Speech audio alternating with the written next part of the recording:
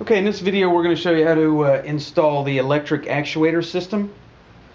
When you get the system, it'll have all of these components in it. You should have an actuator, a wire harness assembly, switch connector, switch, a couple of screws, plunger, jam nut, shifter body. You should have a shifter bracket, thread adapter, and a jam nut. You've already, at this point, should have installed your cable into your cover.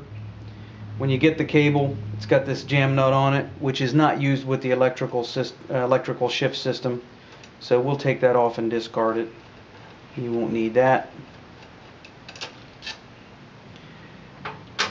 Then you'll take the thread adapter and screw it onto the cable. There's some wrench flats. You'll screw that on first. Good idea to put some thread sealant on the threads here, that way it doesn't leak water into the system when you're going through creeks and so on. But you'll screw that all the way down, have the jam nut on there. Once that's screwed all the way down and tight, of course you'll want to snug those up with wrenches. Then what you'll want to do is run the jam nut on, a little 1/4-28 jam nut. Run that down about a 1/2 inch or so. And then the plunger goes on the end of the cable. Run that all the way down until it bottoms out. Run the jam nut back up to it. Snug those up with wrenches. That should be good.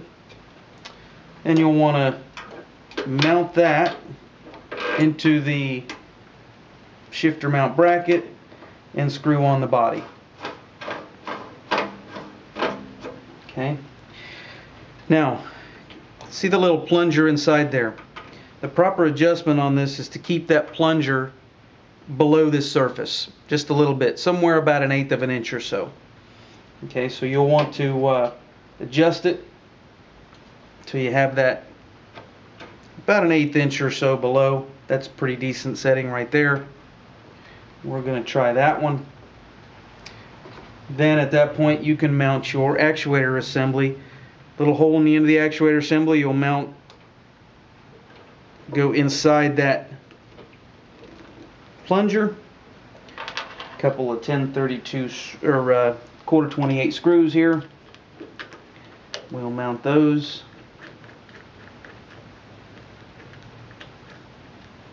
Of course, you'll snug those up with a wrench also. Again, I'm just hand assembling all this stuff hand tight. That way it's a little bit quicker on the video. We won't have to waste a bunch of time. So this should be properly adjusted.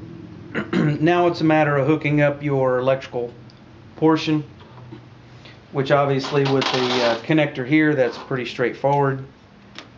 Just plug the connector on. Now for the switch end, after you've run this through the body and the switch port wherever you're gonna mount it on the dash or whatever, you'll put the switch connector on the end. Per your instructions, the blue wire gets connected to pin 7. The green wire gets connected into pin 2, which is labeled on this switch connector. And the black wire gets connected to pin 3. The reason this doesn't come assembled from us is because it's awful big. You might have to drill too large of a hole to get the cable through into your cabin. And then you'll connect the switch. Switch connected on there. Mount it in place, and then I've got a little power supply here. We'll connect it up to the power supply. This is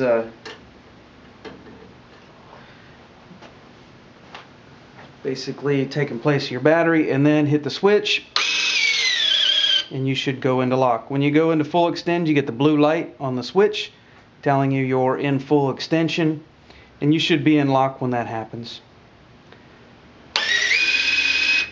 And it's as simple as that. Lock. Unlock.